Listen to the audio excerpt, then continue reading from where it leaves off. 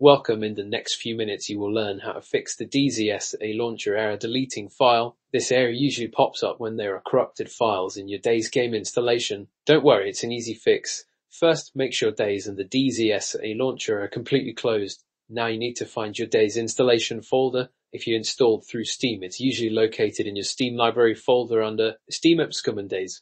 If you have the standalone version, you can usually find it in C program files DayZ. Once you're in the DayZ folder, look for the following two files, or ByKey and by server key.